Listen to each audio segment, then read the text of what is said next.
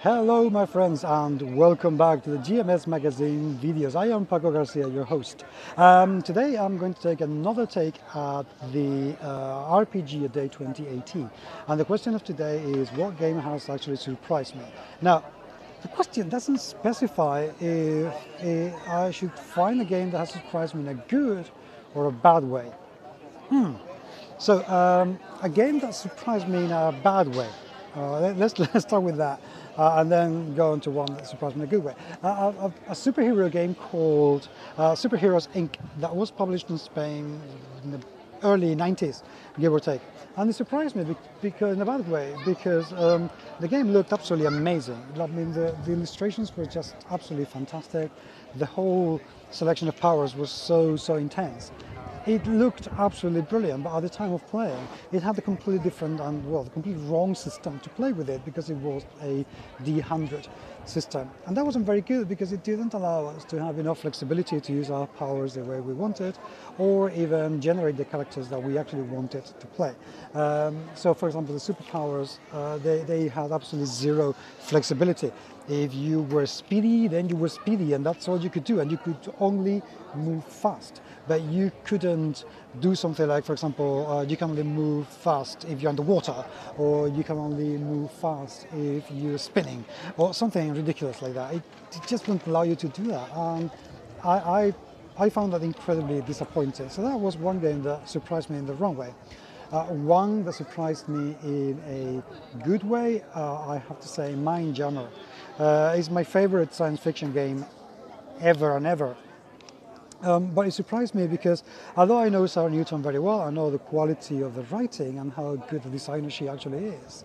But it surprised me because I was not expecting the depth and yet how approachable the game was. It was very easy to understand the Fate rules, which I tried to read the Fate core book and couldn't get to grasp with it. And she explained them to me absolutely perfectly in that book, how extensive the whole thing was. It was just absolutely fantastic, and it was a wonderful surprise. It's one of those megatomes, huge books that I have absolutely zero issues with reading them time and time again because it's so enjoyable to do. So considering that science fiction games weren't really my thing, to be honest, I'd rather do fantasy, that I was expecting a huge, very difficult indeed to read tome with tons of information that I wasn't going to need.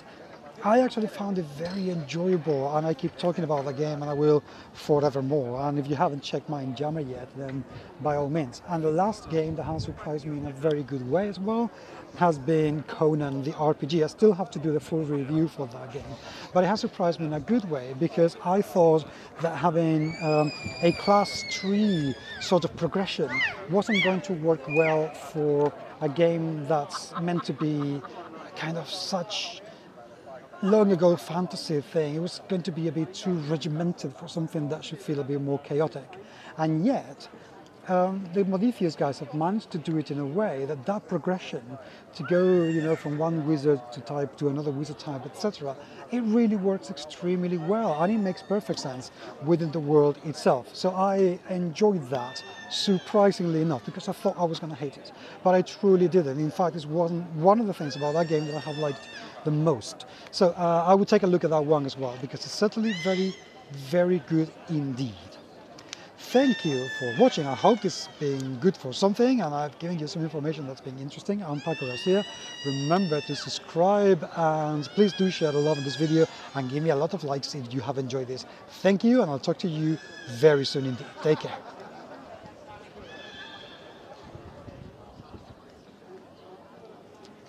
Stop recording, you asshole. Why isn't it stopping recording? Why are you stopping? I'm gonna have to trim this. Then you go.